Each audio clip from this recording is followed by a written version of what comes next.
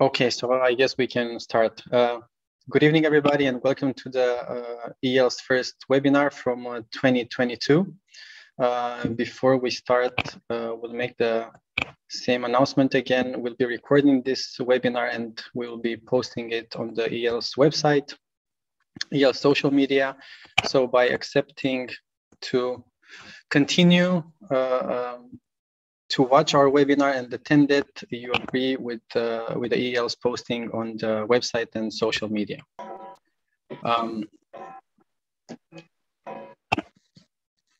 So tonight's topic is the presurgical ultrasound prediction of deep and ovarian endometriosis. The presentation will be from Dr. Eliana Montanari from Vienna, Austria, and the moderator will be Professor Hans Tinneberg, EEL's honorary president. Before we start with the presentation, we would like to thank our sponsor, Gedon Richter, and therefore we'll play a short video. What does it take to make a medicine? You need to shift your perspective to see success comes from a series of innovations. Without the dedicated work of our highly trained researchers, no such progress would be possible. It is today that experts need to think about the diseases of tomorrow, and premium quality requires the latest technology. All these aspects come together to create new treatments that will improve the health of millions. This is what we work for every day. Gideon Richter. Health is our mission.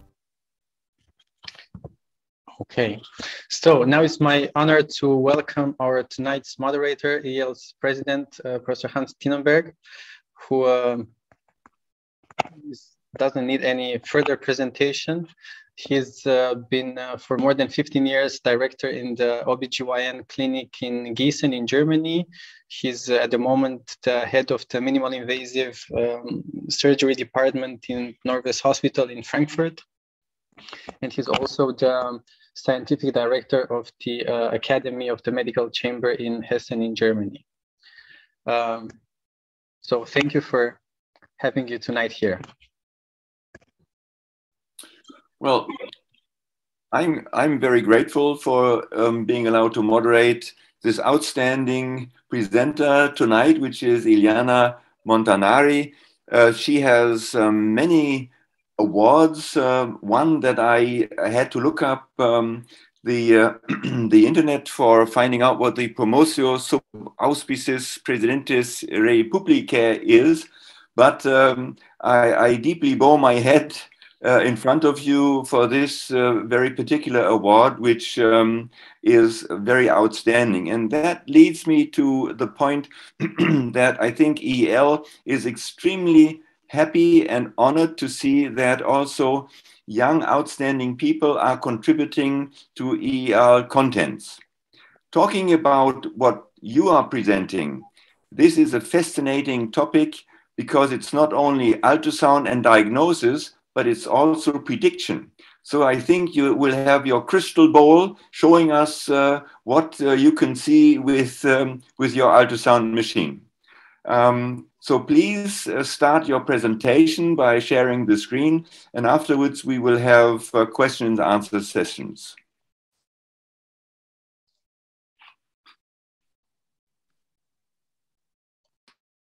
Okay, then good evening to everyone, and thank you for this invitation. I'm really happy to have the opportunity to talk about this topic, which I like very much, and I think it's really important and interesting.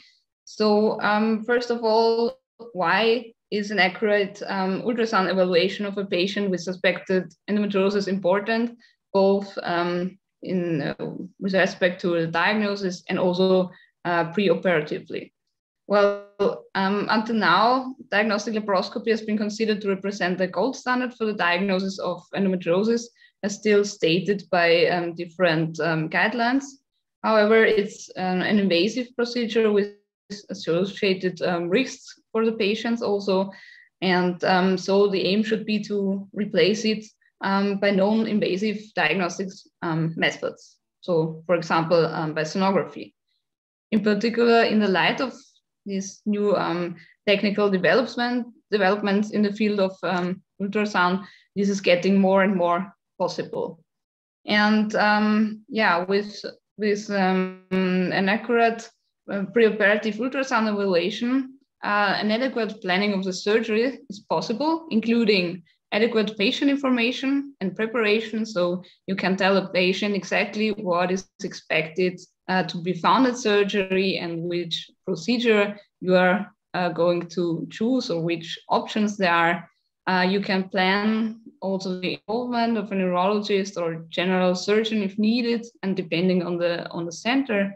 And it should help to avoid incomplete and repeated surgeries. And the most important point of all is that you should have an accurate diagnosis of the extent and location of endometriosis in order to never be surprised by the intraoperative situation that you find them.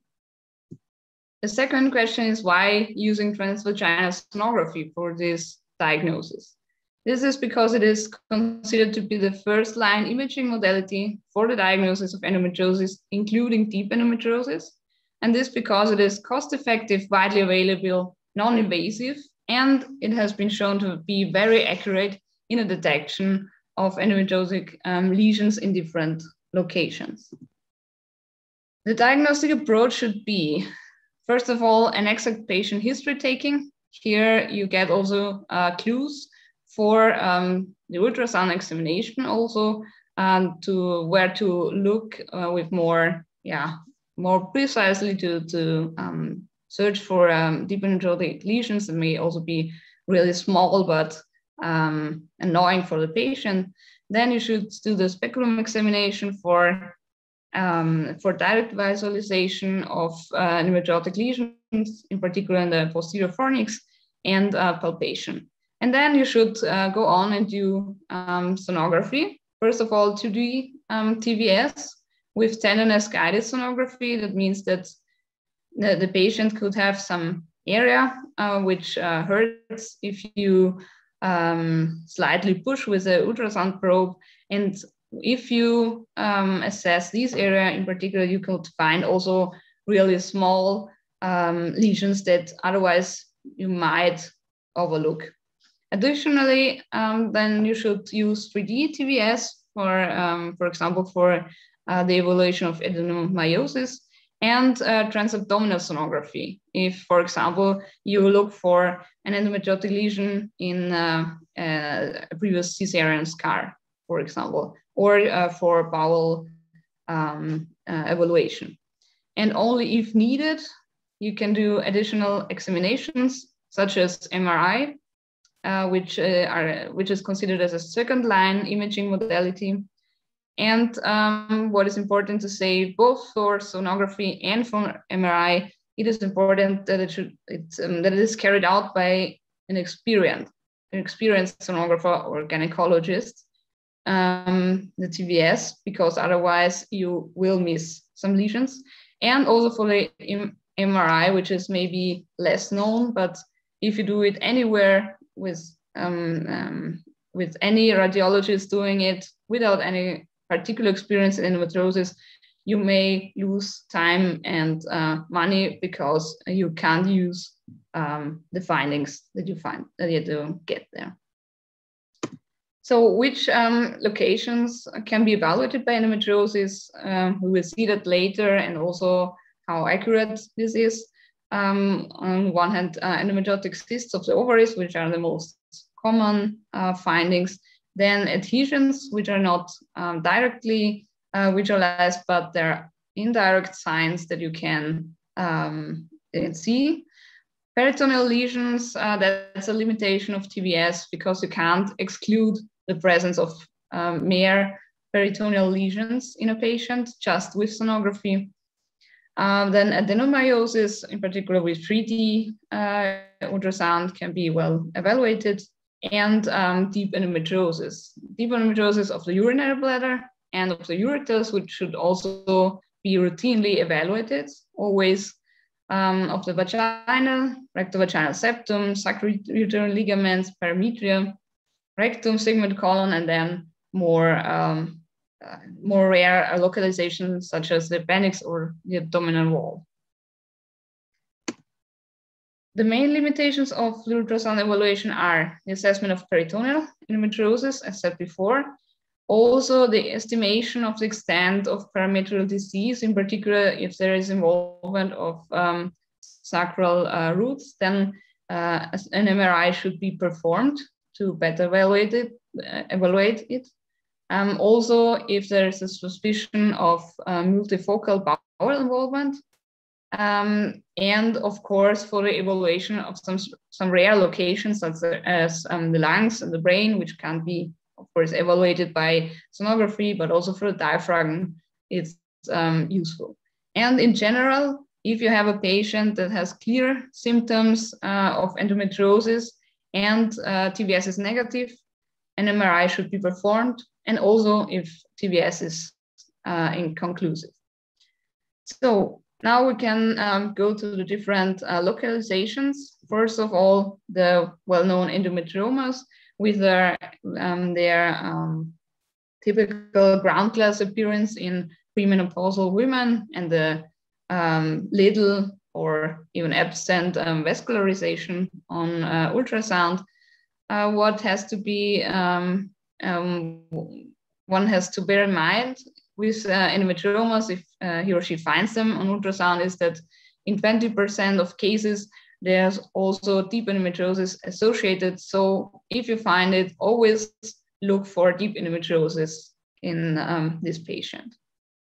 Although the diagnosis of endometriomas is normally easy, there can be some challenging cases, for example, in the case of decidualized endometriomas in pregnancy.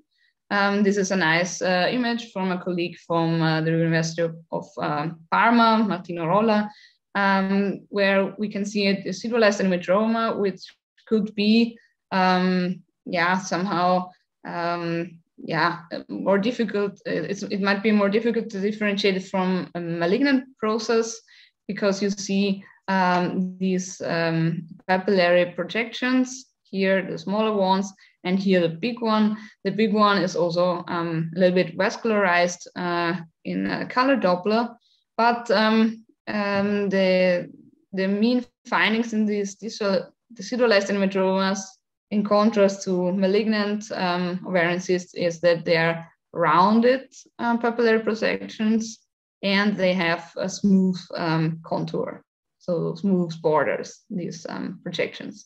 Of course, if you have something like this, better send it to expert sonographers to evaluate it. It is useful to have anamnestic endometriomas before pregnancy, of course, that will help you to differentiate it. And normally these regress during pregnancy and postpartum.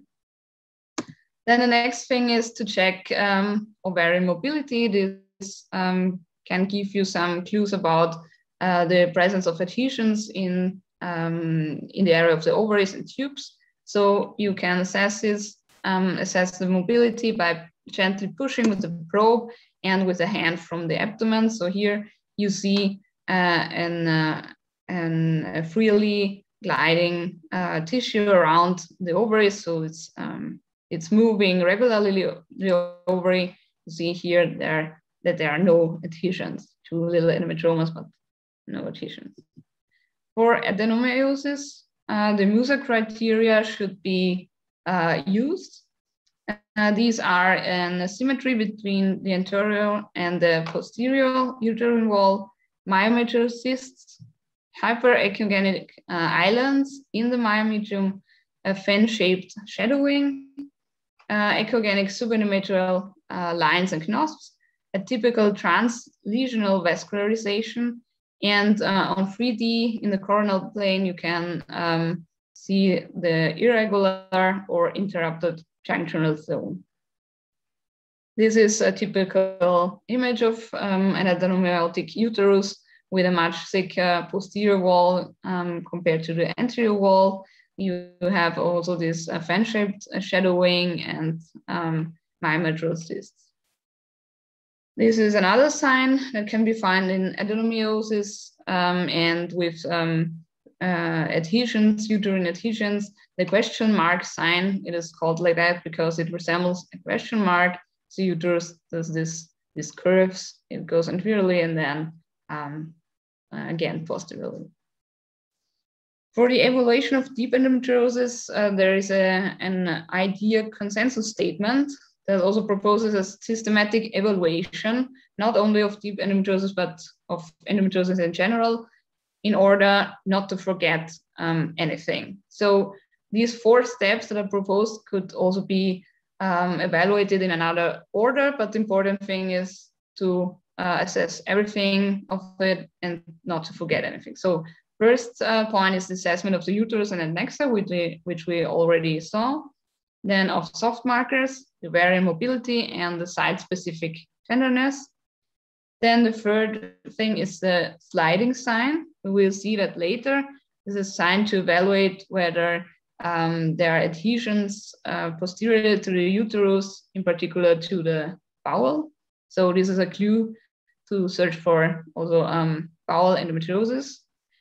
And the fourth point, the lesions. So lesions of the urinary bladder and the ureters, of the vagina, rectovaginal septum, sacrouterine ligaments, perimetria, rectum, and sigmoid colon. So you can start from the urinary bladder and end up with the rectum.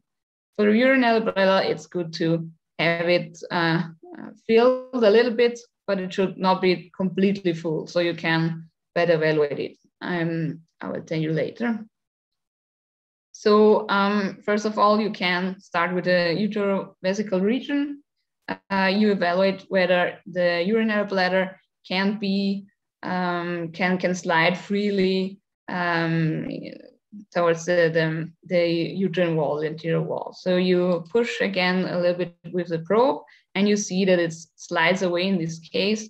So here there aren't any adhesions between the uterus and the urinary bladder. Here you see an example of a deep endometriotic lesion of the urinary bladder, here in the longitudinal view, and here in the transverse plane. What is important now, if you see a lesion of a deep endometriotic lesion of the urinary bladder, for surgery, it is very important to see the location, the exact location and size of the lesion, and the distance to the ureteral ostium. So if you see it, you have to measure in centimeters, millimeters, the distance, for example, if it is located here, to the ureteral ostium, because that might that has an influence on the fact whether you can just cut the lesion out, or you have to do, for example, a ureter reimplantation. And the second thing that is very important is to check whether there's ureteral involvement by the lesion and ureteral obstruction. For ureteral obstruction, it can be said that the ureters can be followed by TVS until about 2 or 3 centimeters above the crossing with the uterine artery. And you can see whether there is a dilation in this area. So until this point. And what also has to be checked always if you have deep endometriosis, not only of the bladder, but in general, is to do an transabdominal scan of the kidneys in order to see whether there is hydronephrosis, because this can be asymptomatic and lead to kidney damage and in the worst of cases to loss of renal function. So here is a surgical video. I showed one from my colleague Gernot Trudelis from Vienna. Here you see a lesion of the bladder that was resected.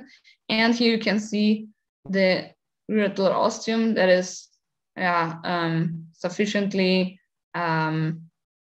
distant to this lesion, to this nodule, in order to not to have to do additional procedures during surgery in this case. Here is another bladder DE lesion, a big one. And you see in this case, we'll see it now, that the ureter, which is here and can be followed over the crossing with the uterine artery, is running through this lesion. Yeah? But even if it's running here, you see that it's not dilated. So if you see that again, it's narrow until here, until where it can be seen. Nevertheless, always check the kidneys as said before. Then a normal ureter, we see it here again with a jet into the urinary bladder. So you can also check the function of the ureter. And here, in contrast to it, you see here's a bladder. Here you will see now a dilatation of the ureter here. So this is clearly visible on TVS. And by the way, you can also see some ureter, some concrements in the ureters. Then, if you have checked the urinary bladder and the ureters, you pass to a next step, the sliding sign. Here, you again push slightly with a probe from here and push with the other hand from the abdomen. And in this case, it is positive, so you see that the surrounding tissue, in particular bowel, slides freely over the posterior wall of the uterus. So here, there are no adhesions. In the next video, you see it a little bit exaggerated in order to show it better, how also the fundus is free of any adhesions in this area. In contrast to it, here you see a negative sliding sign. So it is clear that here there are massive adhesions in this patient between the surrounding tissue, in this case the bowel, to the uterus. It doesn't slide at all along the uterus, and this was a patient with a frozen pelvis then at surgery. Here are some examples then of deep endometriosis of the rectum. So here you see here different bowel deep endometriotic lesions, also with retractions of bowel loops in some cases. What is important here for surgery for deep endometriosis of the rectum, again, you should evaluate the size of the bowel lesions, and in this case, also distance to the anal verge, because it has been shown that the risk of anastomotic leakages is much higher if the anastomosis is below 5 centimeters anal.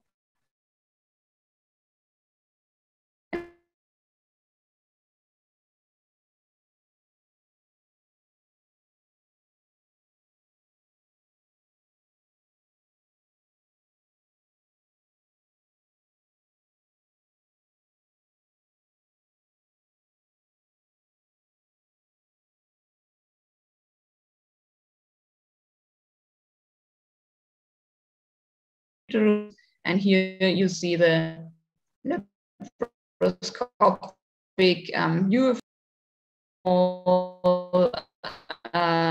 lesion of the sacrouterine ligament, this one, and also in this image. And here an addition cyst with amorphic material in it. So this was in the pouch of Douglas. Yeah, then we wanted to say many studies have shown the high diagnostic accuracy of transvaginal ultrasound for the non-invasive diagnosis of bowel endometriosis, also for other sites.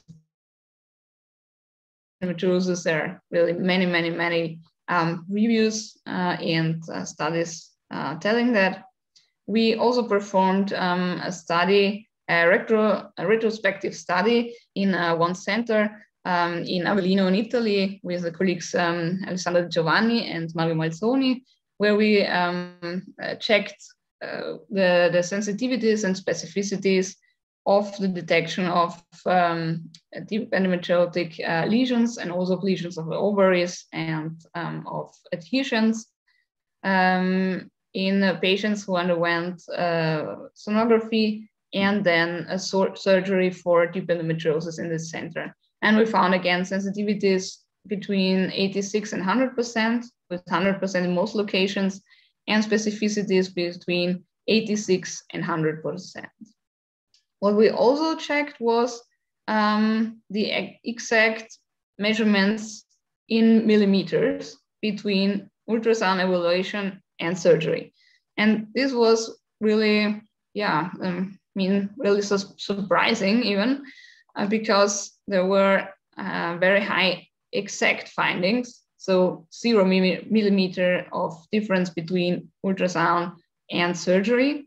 And if you consider a tolerance margin of 3 millimeters, which is really low and clinically not really significant, you have rates always in different locations over 90%. So NCN C is, for example, the rectum, NCN B on the right side, on the left side are the uterosacral ligaments, or NCN compartment, NCN A is the vagina and rectovaginal septum. This is a little 80%.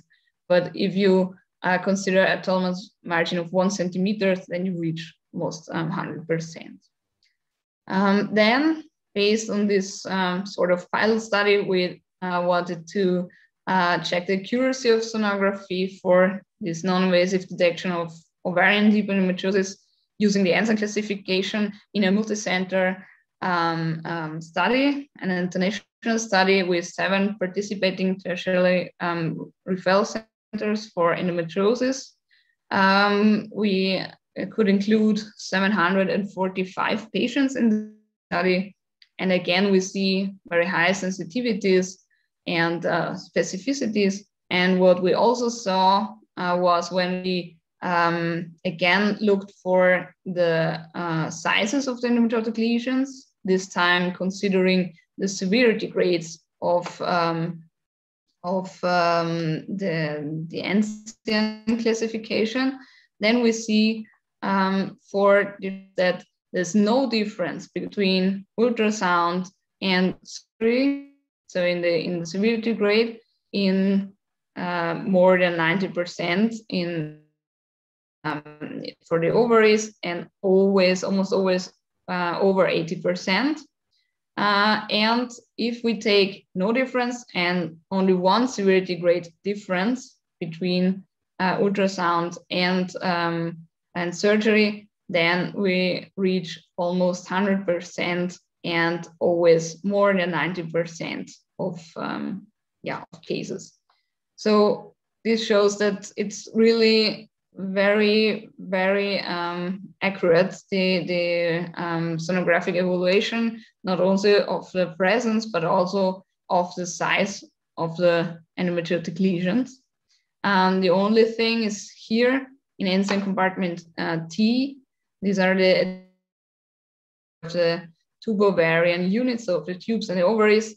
There, it's a little bit more difficult to say exactly whether they are only slight adhesions or moderate adhesions, or if these are moderate adhesions or severe adhesions. But it never happened that no adhesions was seen at ultrasound and then you had severe adhesions at surgery, for example. And also it almost never happened to see slight adhesions and to have them severe adhesions. So even if this subjective evaluation, it works well with ultrasound. So in conclusion, what is important? TVS shows very high sensitivities and specificities for detection of endometriosis, including deep endometriosis, and also the extent can be very well evaluated.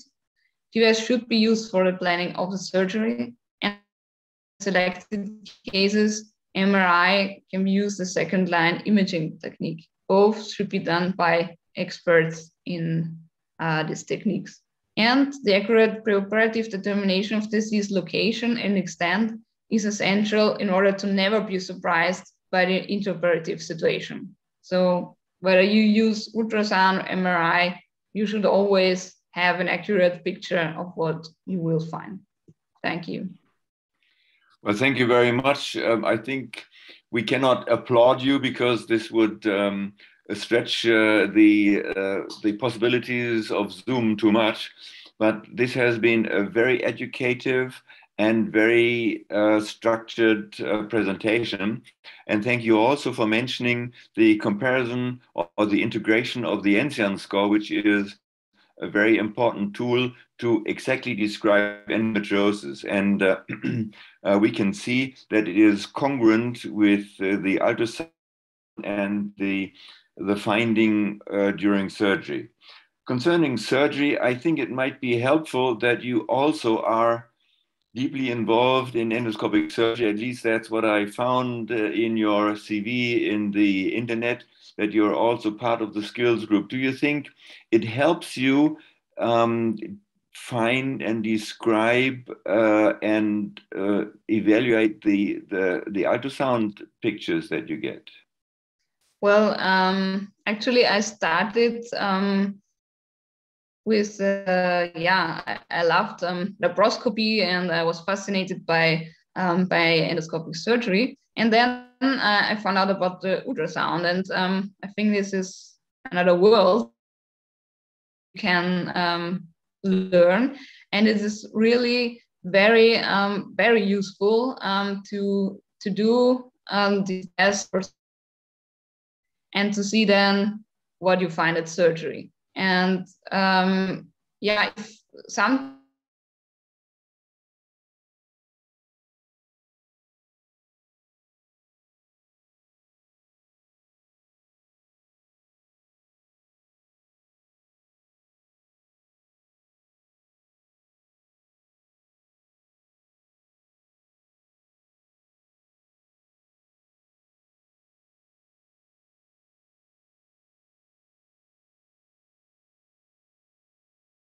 the ultrasound part, and then the surgeon looks at the images and reads the report and uses it. It's also fine, but you personally have also, it's better for you if you are the surgeon to also do the ultrasound. At least that's my own opinion. Well, thank you very much. I think you're absolutely right, but that's the point to stress. It is best that you can do everything yourself. Now, concerning the correlation between ultrasound finding and laparoscopic or surgical finding, there are some questions. And one is concerning the paper that you cited with Di Giovanni. So that is, how were the endometriotic lesions intraoperatively and postoperatively measured in the papers from you and Giovanni, macroscopic or extra-abdominally, histologically? Yeah, it has to be said that this was the pilot study, more or less. So that was a retrospective study. The ultrasound findings, the measurements were in exact millimeters, so 7, 8, 9, 10 millimeters, and so on, like always. And the interpretive measurements were in 5 millimeter steps. So this was recorded 5 millimeter, 10 millimeter, 15, and so on. And this was done interpretively, so not on the resected lesions, but on the inside lesions, which is the correspondence to the ultrasound. Because if you, for example, resect a piece of bowel, so do segmental resection, for example, and then you cut the bowel, then often the lesion becomes longer because you artificially change that. So you can't measure it like this and then compare it to the ultrasound, with, of course, measures the lesion like it is in the patient. Yeah, but you can also refold it the way it was stuck together. Yeah. Well, thank you very much. There's one more question. I think people were impressed by your demonstration of the ureter.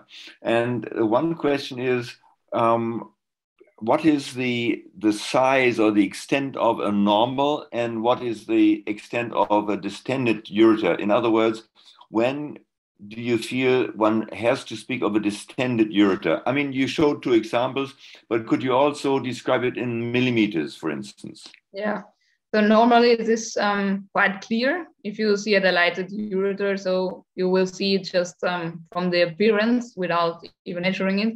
But yeah, more or less in the literature, it's said that it should be about 7 millimeters maximum. So if it's above this this size, then you say that it is dilated. Mm-hmm.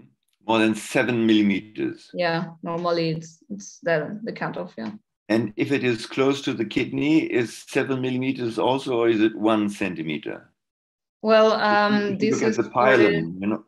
Yeah, no, this is the 7 millimeters refers to what you can see on TVS. So up to 2 to 3 centimeters above the crossing with the uterine artery. So that's not the cutoff value for more proximal dilations. Well, thank you for speaking about TVS, but there has been one question that is a tricky question, because we know that everything has its limitation, also TVS and everything. So the question is, with solitary nodules of the bowel, I'm absolutely convinced that you will see any deep infiltrating endometriosis of the bowel up to what distance, how many centimeters? Let's say 15, 20 centimeters. Well, I would say, yeah, up to the sigma with a TBS, and then including the sigma. Part of it, yeah, recto sigma junction and a part of the sigma, and then you can use transabdominal sonography. Alessandra Di Giovanni also showed that impressively. Yeah, she checks more or less the whole bowel with the ultrasound, and yeah, the appendix and so on. That is more difficult, of course. Yeah, in case you find, for example, endometriosis of the rectum, or maybe also 2 lesions in the rectum, then you should, I think, perform an MRI, of course, again with an expert radiologist for endometriosis, in order to see whether there are also other bowel lesions in case of multifocal endometriosis of the bowel. Yeah, but it still leaves the question, when do you recommend an MRI? Well, for the bowel now, or in general? In general. In general. Yeah, in general it is.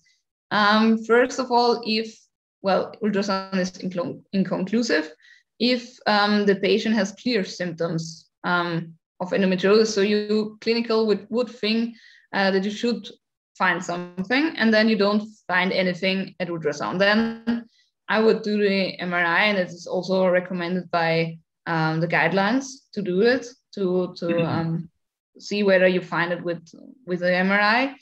Also, yeah, with multifocal bowel lesions to see them, or if yeah, there's some there is suspicion for some lung involvement or some strange locations like that. So of course you will do MRI. And what did I say now? There was another point. No, it doesn't come again. Maybe. Yeah, no, for the perimetral disease. Yeah, sorry, because sometimes, yeah, it is difficult to exactly evaluate the extent of the disease in the perimetria, and especially if there's some symptoms where you say, okay, maybe the patient could have some nerve involvement of endometriosis, then you should do MRI, because that's better for. Yeah. Well, nerve involvement definitely is a very difficult subject, and perhaps should be an extra presentation during EEL webinars. But do you think that you would have an option to visualize the involvement of sacral roots, sacral root involvement of endometriosis? You mean with MRI or with transvaginal? No. With transvaginal ultrasound. Mm-hmm. Difficult. You may suspect it to a certain extent if you see big parametrial nodules that are about this area, but you don't really see the nerves and the nodules that are really there. Yeah, so just you can just suspect it if they are near to that area. But I mean, at least to what I know, it's not possible to see them like this. Well, the benefit of MRI is that contrasting fluid can be used, which is impossible for ultrasound. Yeah. But would you use any other aids, like filling the bowel with fluid or gel, or filling the vagina, or how full should the bladder be? Yeah. So for the bladder, it's important that it is not empty, because otherwise you might see some mucosal foldings and think, oh, it's a nodule, and it's normal. And on the other side, you shouldn't have a really full bladder, because otherwise it might be that much extended that some small nodules are also extended and you don't really see them. So that's for the urinary bladder. For a bowel, yeah, it's a difficult question, because some people just do TBS, and then they decide whether to undergo surgery just based on the symptoms of the patient, and not really based on the grade of stenosis of the bowel. Some others do irrigoscopy. Then there is also filling of the bowel with saline solution. I also saw that it's nice, because you really see the lesion well, but I'm not sure how much this adds to on as information. There are different options. What I would do if the patient reports rectal bleeding would be rectoscopy or colonoscopy, just to exclude there are some other types of lesions, cancer or anything.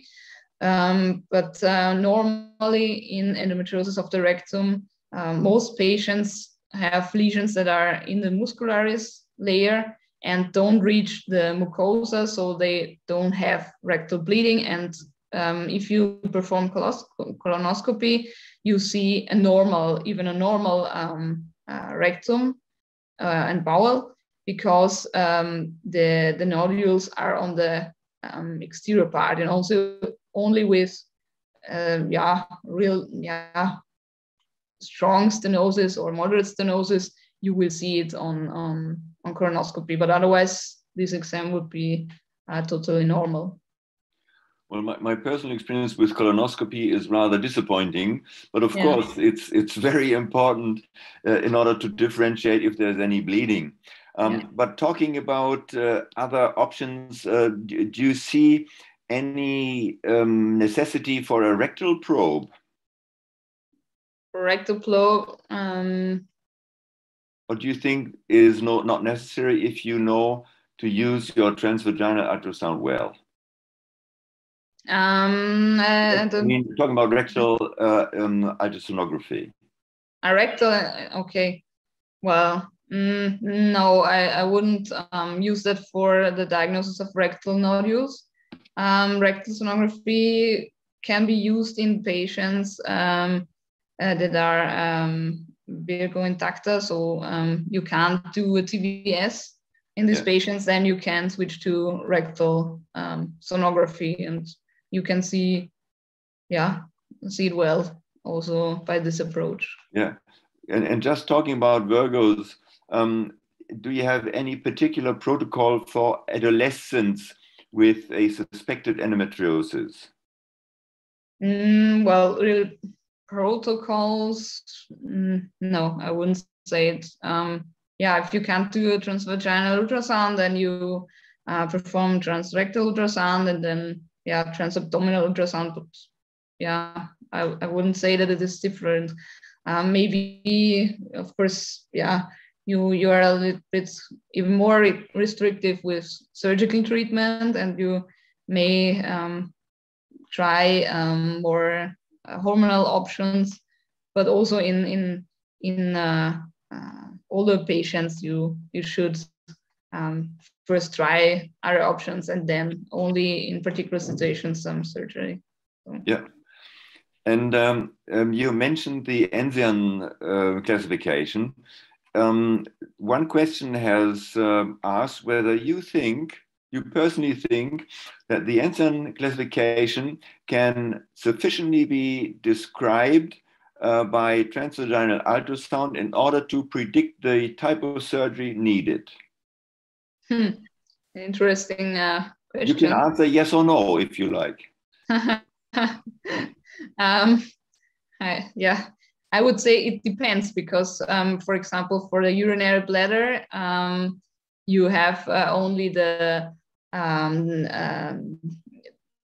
it also says whether a nodule is present or not, but it doesn't give you the information, for example, of the distance to the ureteral ostium. So that's an additional information that you should look up in the report for planning of the surgery.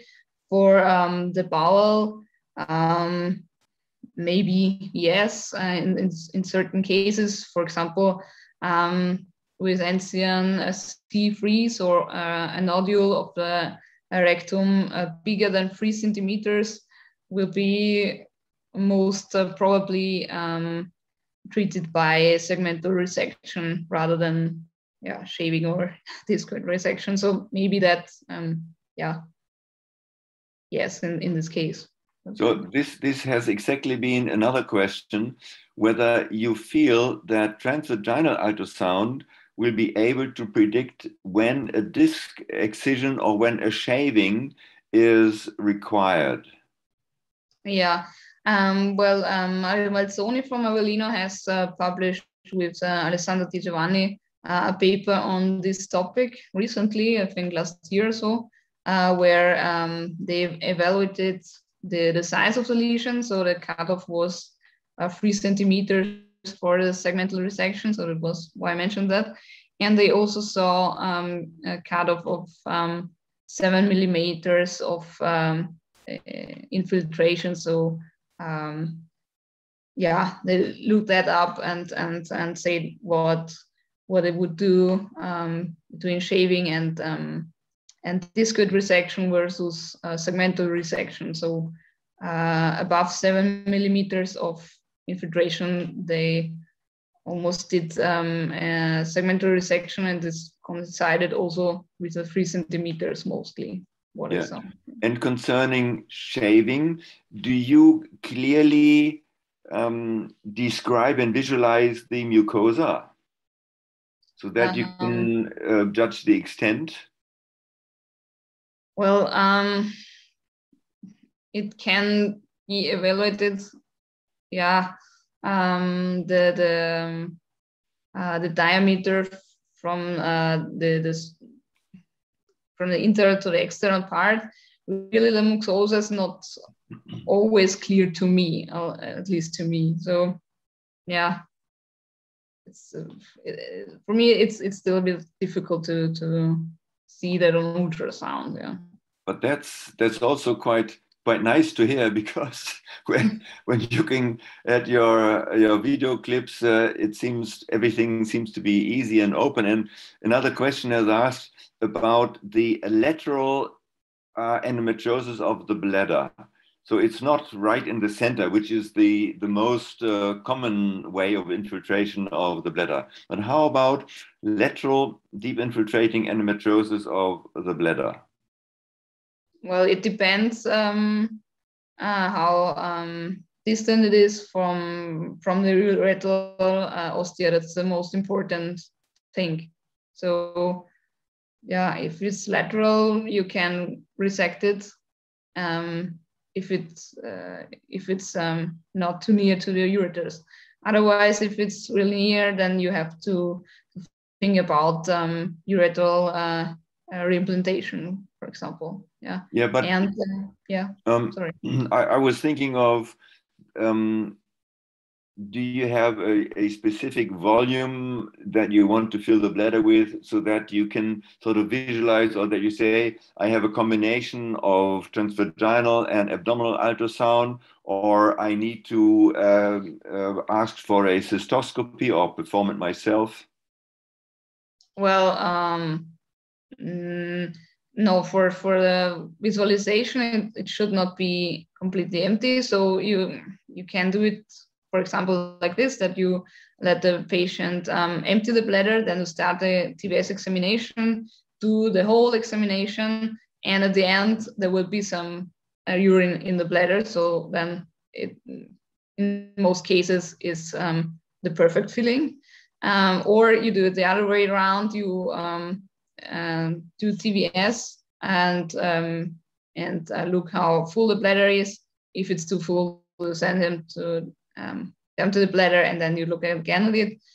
If you have some doubt, yeah, of course you can do cystoscopy and check whether it is really an endometriotic lesion also, or something else. That, yeah, is the point. But if you have a lot of endometriotic lesions elsewhere, the probability is high that that it is an endometriotic lesion. In particular, if the patient doesn't have any macrohematuria or anything like that. Yeah.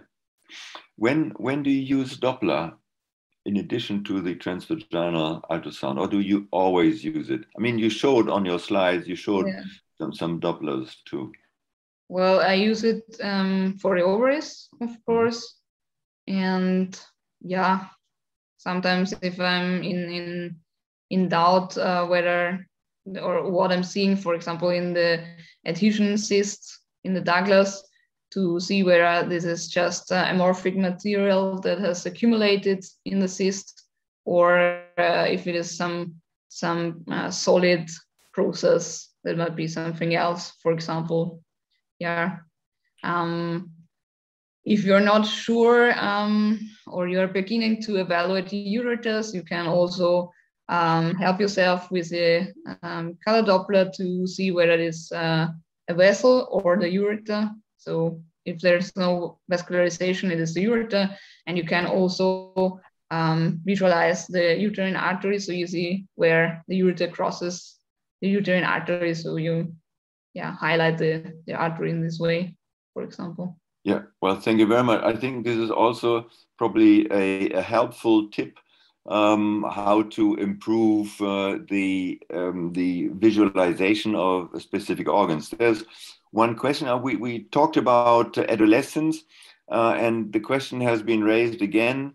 And it says, in your experience, which type of findings did you get in adolescence endometriosis? Well, I myself did not see so many cases of adolescents, I have to say. Yeah, 18 years maybe, yes, but not so many younger patients. So I from my own experience, I can't really say so much about it.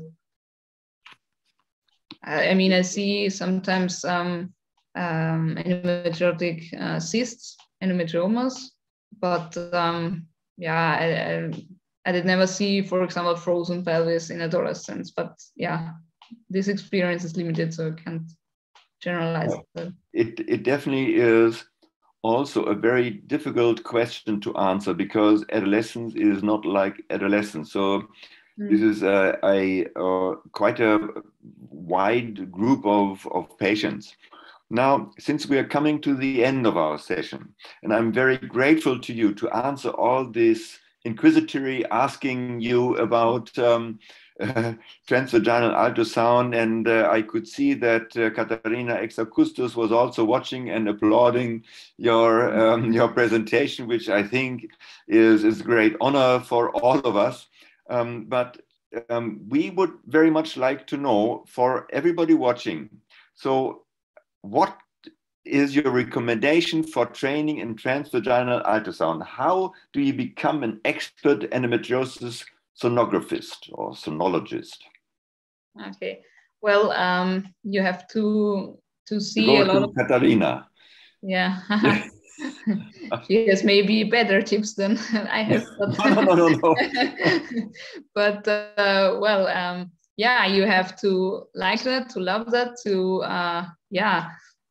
be in a center where you see a lot of cases, also difficult cases, not only cysts, but rectal lesions, urinary bladder lesions, and at least at the beginning, you have to have someone that really, is an expert in this field, who shows you the findings. Then you have to look them also up, and it's really useful to preoperatively,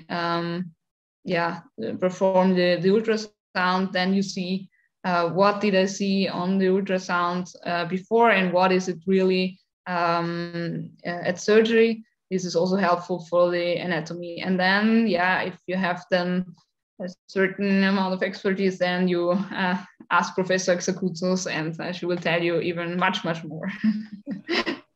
Well, thank you very much. We've experienced also her proficiency in this area, and we are very grateful to all of you, including you and others who are willing to teach others. And this lets me close this session. I think the Department of Obstetrics and Gynecology of Vienna University Hospital must be very grateful to have you as a registrar, and to see you working in your department, and also with Gernot Hudelist in his clinic. And when I found out that you have close to 1,000 followers on Instagram, which I don't use at all, I wouldn't be surprised if you have more than this after this presentation. So thank you very much. All the best for your work. And thank you for the organizers to arrange this wonderful meeting. Thank you very much for the invitation. It was really great. And thank you also for all the questions that were also quite interesting. Yeah. Okay. Thank you, Hans, for your excellent moderation too. And thank you, Eliana Montanari, for a very, very nice presentation. Excellent. Congratulations. Good evening to everybody. Thank you so much. Okay, wonderful. So who finishes?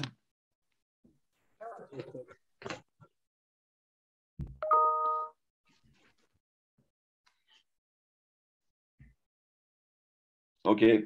Bye-bye. Bye-bye. Goodbye. Bye. Good evening.